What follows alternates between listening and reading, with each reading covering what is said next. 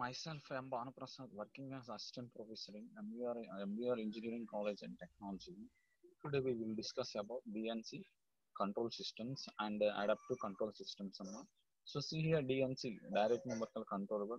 So direct numerical control is a manufacturing system in which number of machines are controlled by a computer through a direct connecting in a real life is known as the direct numerical control. Direct numerical control is one of the manufacturing systems in which number of machines are controlled by a computer through the direct. So number of machines are controlled by a computer through the direct connection one and a real time is known as the direct numerical control. So one computer can be used to control 100 separate machines, and it is designed to provide the instructions to each mission tool on a demand one. So this one we can call as the direct numerical control. So in previous lecture we will discuss about NC missions, CNC missions, but in this today lecture we will discuss about DNC, direct numerical control one. So in direct numerical control one, it is one of the numerical control one. So in this numerical control one, the computer can control the total number of machineries through the direct connection in a real time is known as the direct numerical control one. So one computer used to control 100 separate machines, and it is designed to provide instruction to the machine tools on a demand is known as direct numerical control. So see here, so it is the basic structure of the DNC one. So it is a computer. So direct connection onwards, we can control the number of machineries. So these are the number of machineries. So one single computer directly we are connecting to the number of machines one. So can do the operations on number of machineries one. So this one we can call as the direct numerical control one. One computer can control number of machineries. So that's why we can call as it is one of the DC, direct numerical control on a real time one. It is real time one, it is controlling number of machineries. So that's why we can call as it is one of the DC systems. So you see here general configuration of direct numerical control. So see here general configuration of a direct numerical control system. See here, it is a central computer one, it is a bulk memory NC programs one. So see here a computer one.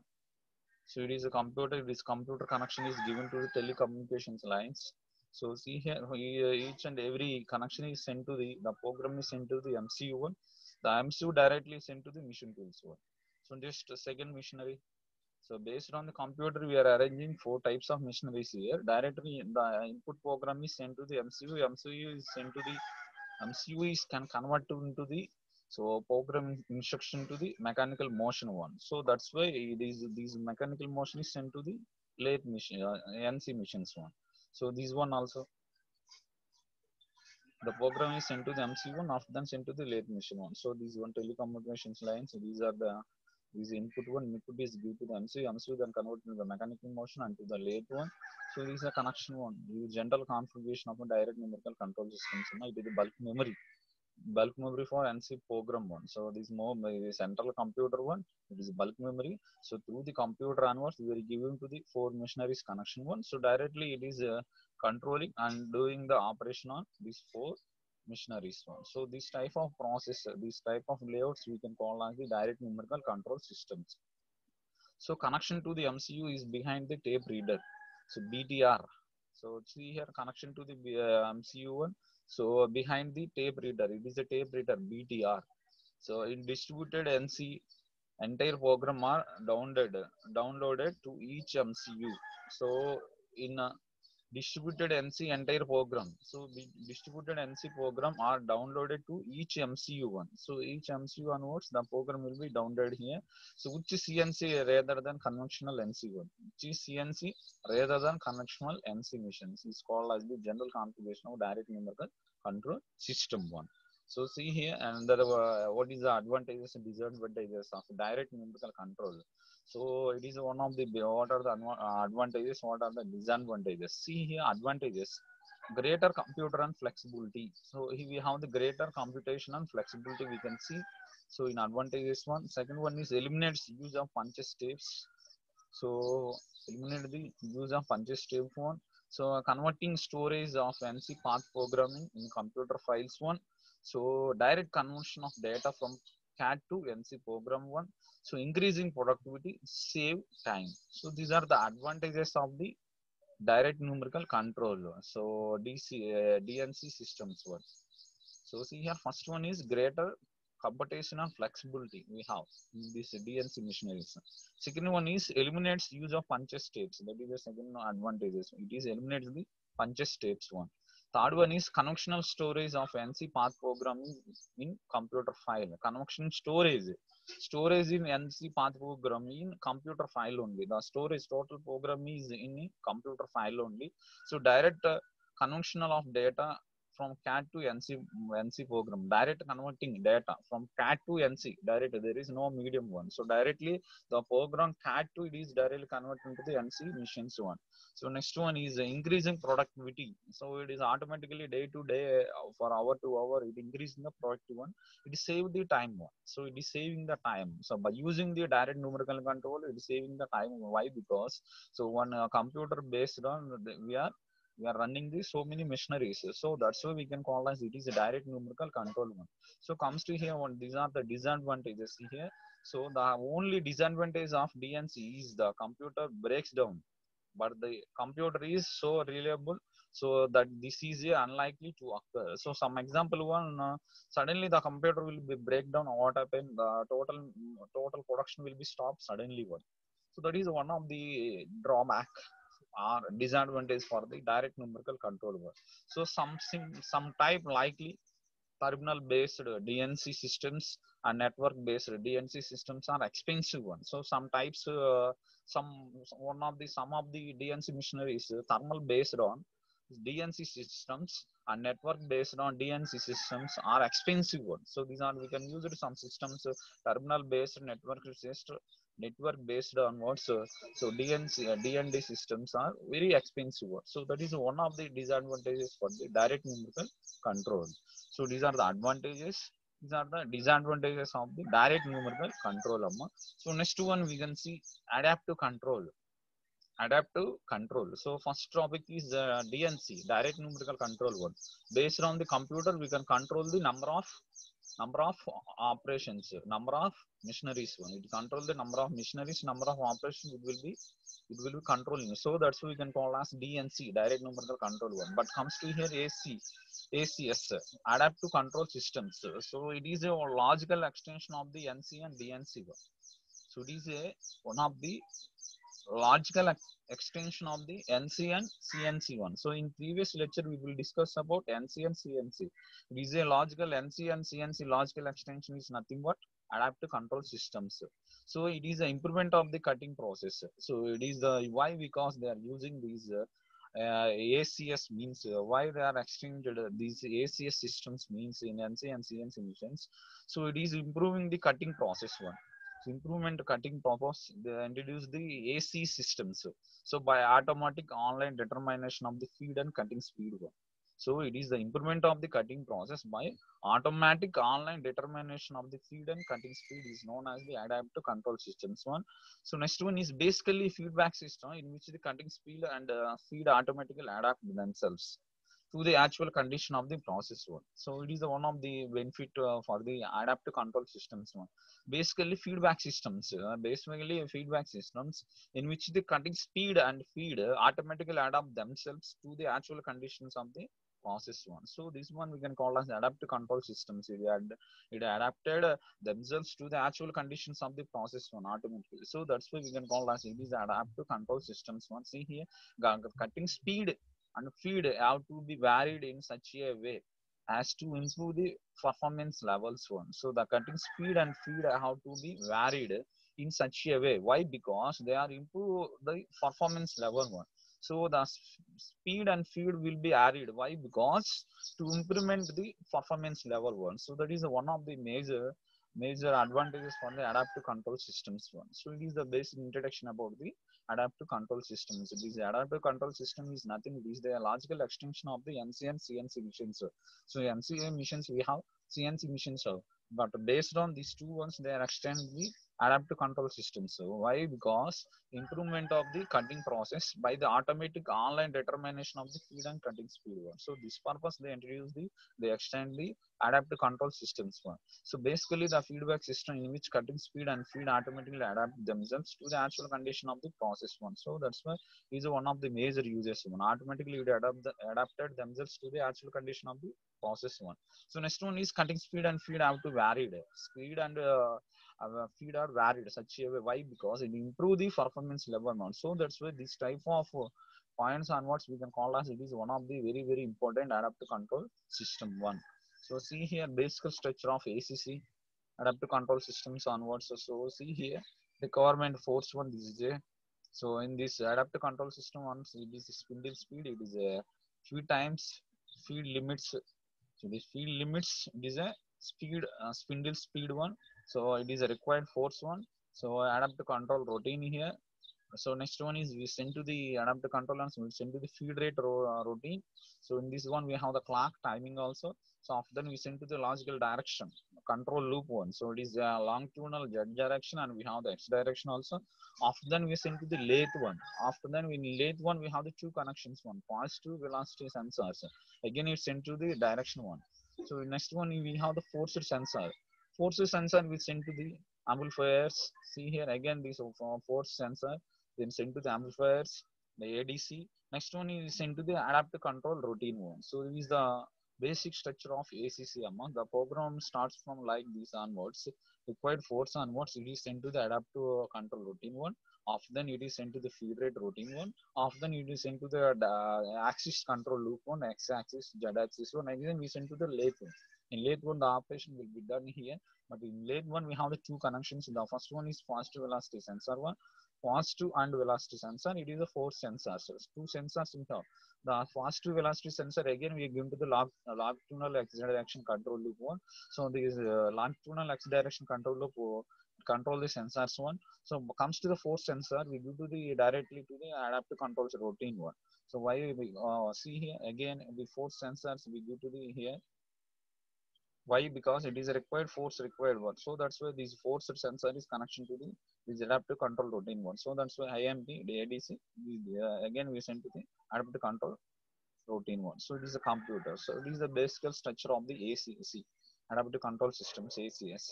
So next one is benefits of AC adaptive control system. So what is the benefits of the adaptive control systems means see here increase the production rates. So it increase the production rates one. So it increase the tool life one. So greater product part production one, less operation intervention one. So these are one of the basic benefits and basic advantages of the AC one adaptive control. First one is increased production rates. So automatically when we can use an adaptive control system one. So what is the major benefits means we can observe the increase in the production rates one. So second one is increase in the tool life one. So automatically it increase the tool life one.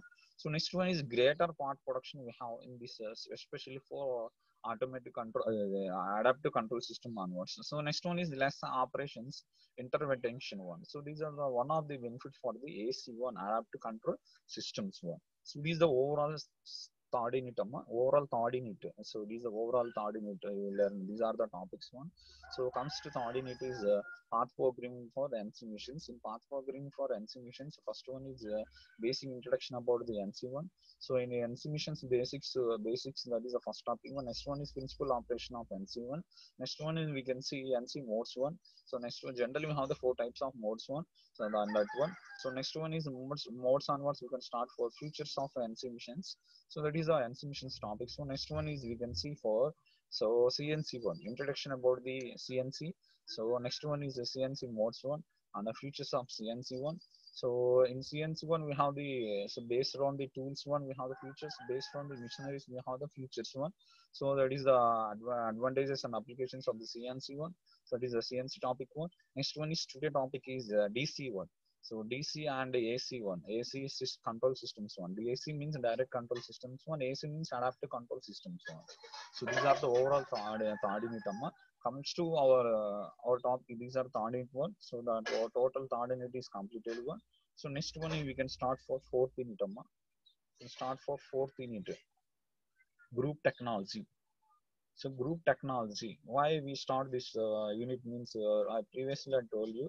So second unit మనకు వచ్చేసమ్మా totally అది lab రిలేటెడ్గా ఉంటుంది second unit మొత్తం కూడా. ఎందుకంటే lab related lab మీకు అర్థమవుతుంది, ఆ యూనిట్ కూడా చెప్పిన అర్థమవుతుంది. ఎందుకంటే మన totally depending on 2D 3 dimensional objects కూడా ఉంటాయి మొత్తం దాంట్లో సెకండ్ యూనిట్లో. So it is one of the design and modelling work, modeling and drafting process that is completely related to the lab one. So that's why when the lab will be started, when that purpose we can start the second unit. ఎప్పుడైతే మనకి lab start అవుద్దో ఆటోమేటిక్గా మనం second unit కూడా start చేస్తామమ్మా. ఎందుకంటే ఇప్పుడు ఈ online టైంలో నేను సెకండ్ యూనిట్ మీకు స్టార్ట్ చేసి సో మిమ్మల్ని కన్ఫ్యూజ్ చేయడం నాకు ఇష్టం లేదు. ఎందుకంటే రిమైనింగ్ యూనిట్స్ చాలా మీకు ఈజీగా అర్థం అవుతుంది. నేను అవైలబిలిటీగా ఉన్నా లేకపోయినా easy to understand this type of topics one, but second unit is not. You can understand why, because it is a lab related unit one.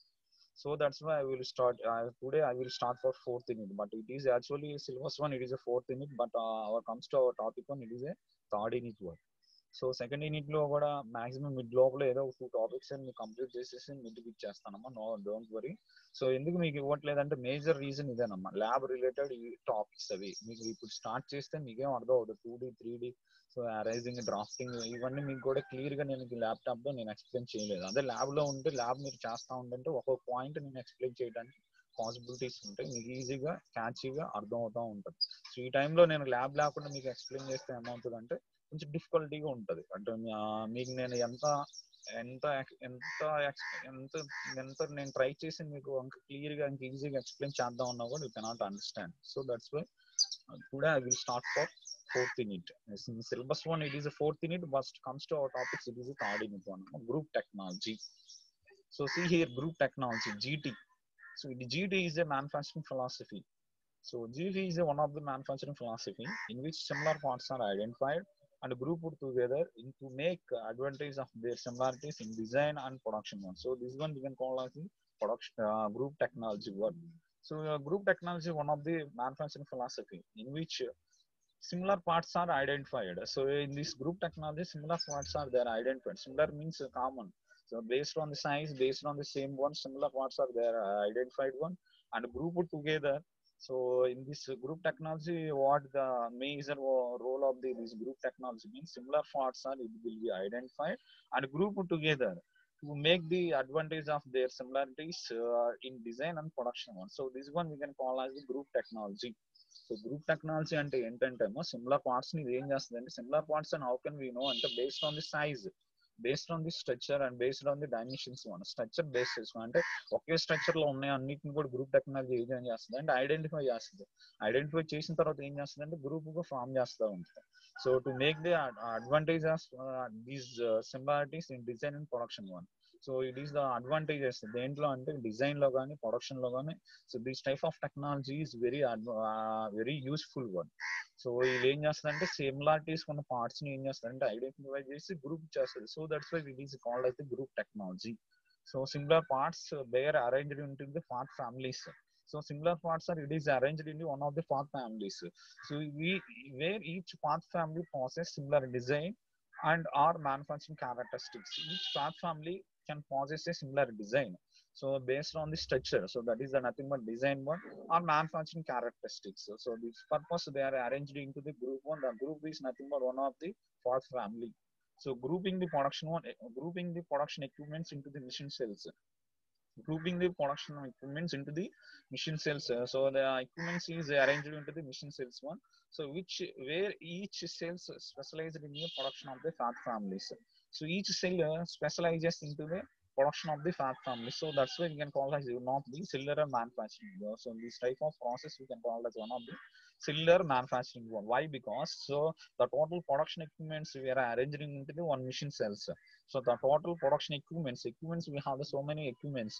So the total equipments is nothing but raw materials we have.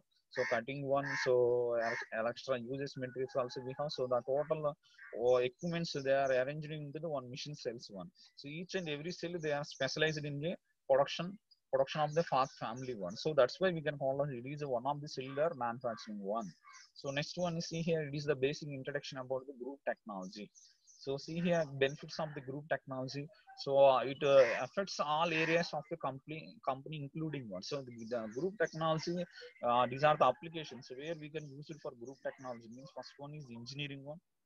Engineering field we can use it. Equipment specifications we can use it group technology. Next one is facilities planning purpose we can use it for group technology. Process planning purpose we can use it group technology. Production control purpose we can use it for group technology. Quality control purpose we can use the group technology.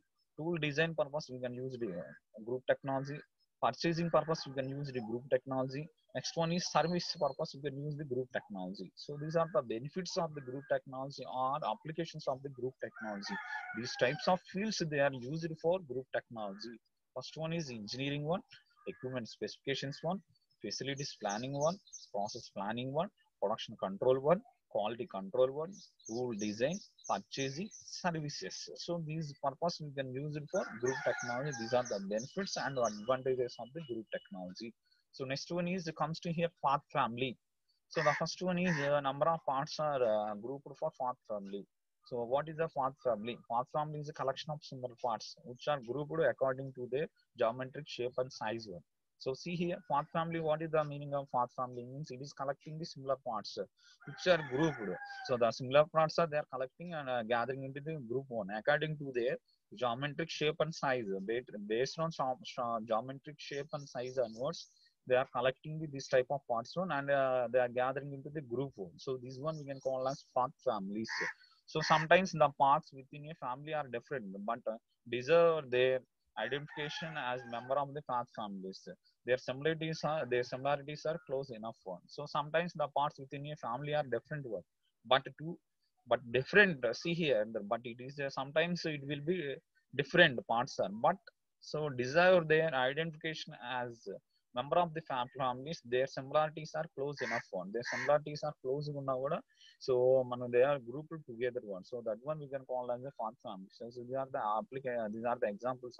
So see here, similar so same similar parts, similar shape and size ఉన్న కూడా group form చేస్తారు లేదా so it is closely enough ఉన్నా కూడా we are grouped together one. So this one we can call as a path family one. So it is the introduction about the path family. So methods for path family. So we are grouping the or collecting the number of parts here. So that's why we have some methods in path families. We have some methods. One, there are three general methods for solving the path families grouping. All are three are time consuming and involving the analysis of much of data by properly trained personnel. There are three methods one. So see here, generally we have the three types of methods. So for solving the path families grouping, for solving the path families grouping one. So we have the one problem one. So in total industries one, so number of parts we have. So in number of parts collecting purpose, we can choose for path family. In path family we have that three types of methods one. So these type of methods they are solving the path families grouping one. So these three methods they are solving the path families grouping one. So that is the point here. All the three are time consuming and involving the it is a time consuming one. So involving the analysis of much of data by properly trained personals. So it is one of the time consuming one and involving the analysis of much data by properly trained personal one. The three methods are, first one is visual inspection one, second one is path classifications one and coding one, third one is production flow analysis one. The first one is visual inspection one. So the first method for path families is visual inspection one. The second one is path classifications and coding one. The third one is production flow analysis one. So these are the methods for path family. So these are the methods for path family. Thank you, Amma. It is our today class one. So once again, I am repeating the today class. First one is today our topic. First one is DC missions, direct numerical control systems one. So basics and introduction of the DC one. So and basic principal operations of DC one. So general contribution of DC one and benefits of DC one. So that is the DC total, direct control system topics. So next one is next one we can start for adaptive control system. Adaptive control system is nothing but, so it is the total extension of the CNC and the NC machines. Why? Because we can get the more accuracy and more speed, more production dates for the cutting speed one. So cutting speed and feed purpose, they introduce the adaptive control systems one. So that is the introduction and the basic configurations and the advantages of the adaptive control systems one. And next one is we can start for 15 in one. So in 15 it is group technology. Group technology is nothing but it is one of the passive one in which similar parts are identified and grouped together one to make some advantage of the similar design and production one. So this is the introduction about the group technology one. In group technology, we have the one path family. So benefits of the group technology, this one. Next one is we can see the path family. Path family is nothing but collection of the similar parts in which group would according to their design and the geometric size and shape one. Geometric size and shape onwards, they are grouped together in path families one. So this one we can call as path family. So in this path family, and they are collecting the similar parts. So we have the three methods one in collecting the similar parts one. So we have the three methods. Why they introduced this type of methods means, so industrials we have the number of parts, spare parts we have. So the spare parts identify the spare parts based on the size and shape one. So grouping purpose, they introduced this path families one. So the identification purpose, we have the three methods in path families. The first one is visual inspection one. Second one is path classifications and coding one. Third one is production flow analysis one. So thank you, Amma. This is our today class one. So tomorrow class we will discuss about methods of path families. First one is visual inspection one, path classifications and coding one, production flow analysis one. So these three topics for the next class one. Thank you, Amma.